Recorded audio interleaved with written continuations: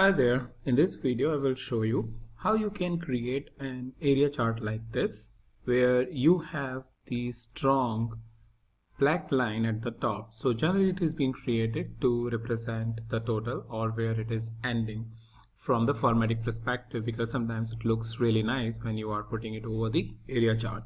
So I'll just show you how you can do it, and probably it will give you more ideas to experiment with it.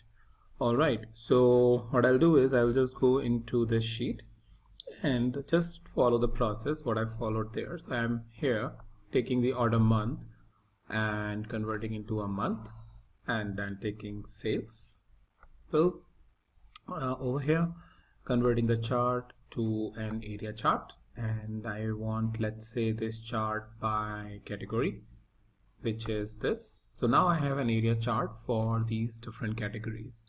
Now to create a duplicate, two options: either I can drag it from here like what I did earlier, or I can press Ctrl and drag it, select and drag it from here. So now I have two area chart, and I'll just change the view to fit with. Alright, and after this I'll just select this second chart, which is this one. This one is representing the first one.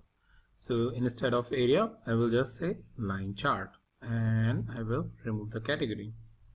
So I have only this chart, and to put it on top of this, what I'll do is I'll go here on this bill, click on the dual axis. Now I have the dual axis, and I'll make the color black.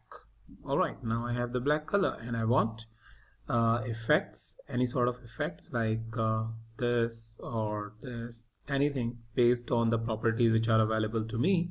I can make the change in terms of colors, opacity, effects, and all of that. So that's a very straightforward way about how you can create an area chart, like where you have the strong black line or any other color line. Well, the last piece what I'll do is I will just remove this axis and click on show headers. This way we have just one axis like a standard chart always have.